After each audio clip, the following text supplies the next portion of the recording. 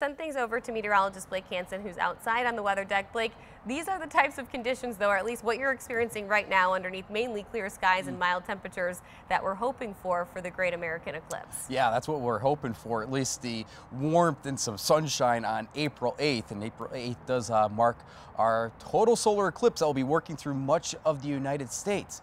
But did you know that a total solar eclipse is just one of 4 possible eclipses one could see? Let's take a look.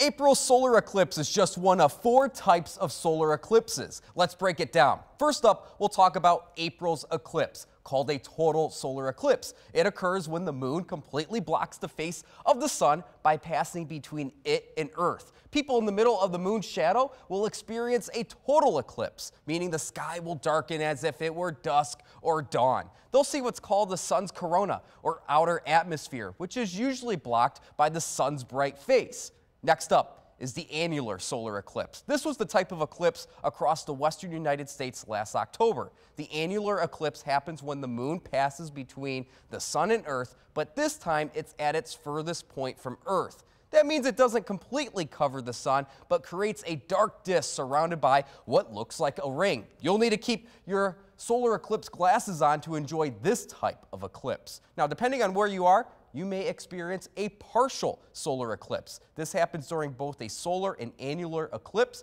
and when you're outside the area covered by the moon, you'll see part of the sun covered, giving it a crescent shape. West Michigan will experience a partial solar eclipse in April. And lastly, a hybrid solar eclipse. Because of the Earth's curvature, there are times an eclipse can switch between the annular and total solar eclipse as it moves across. Let's go back to this upcoming total solar eclipse. The April eclipse will be the last total solar eclipse visible from the United States until 2044.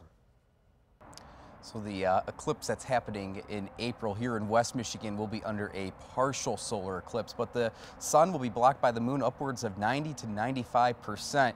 You only have to drive a few hours to our south to be in that path of totality. Of course, as we approach the April 8th eclipse, we'll have much more here. 13 on your side.